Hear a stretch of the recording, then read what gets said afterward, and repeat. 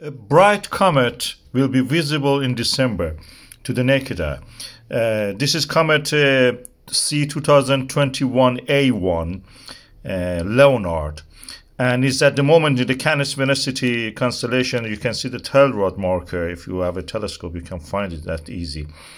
And tonight, if you want to see it, you have to look around 2 a.m. in the morning down the sky onwards up to the sunrise. You can watch it.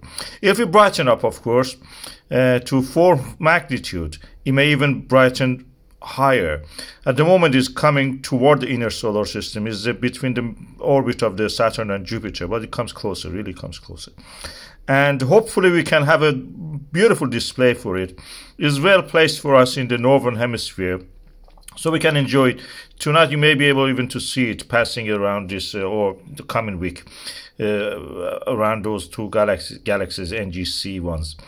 And I put the tail rod marker so you can see, you can find it. I will update you on this. This is at the moment magnitude 8.5. You can see it with the telescope.